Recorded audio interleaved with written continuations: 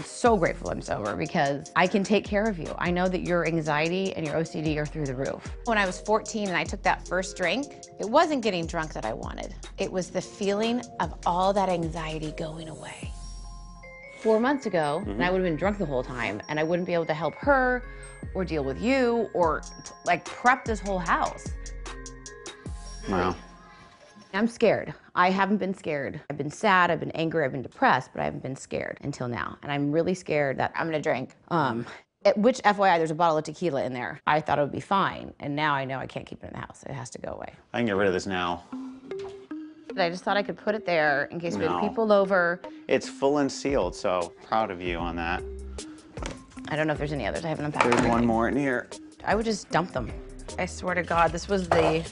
This would not have been you dumping out 1942. This would have been Dump it out. like a great night. A ceremonial. I've drank an entire bottle, one of those myself. Yeah. It goes like this. Laugh, laugh, laugh, cry, blackout, asleep. And by asleep, I mean pass out. You just bypassed all of that. I know.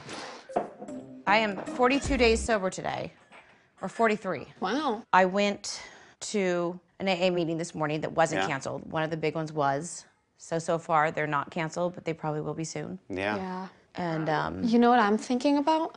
I'm thinking about all the hospitals and all of like the centers like that I was in that have to close and let the kids out even though they still really need it. That's your OCD and anxiety. You need to stop doing that.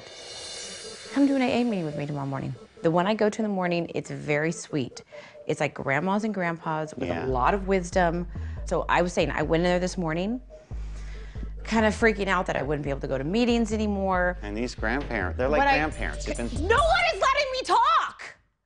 What the You guys are just, like, no one is letting me tell my story. Hey, okay. Sorry. This is horrible.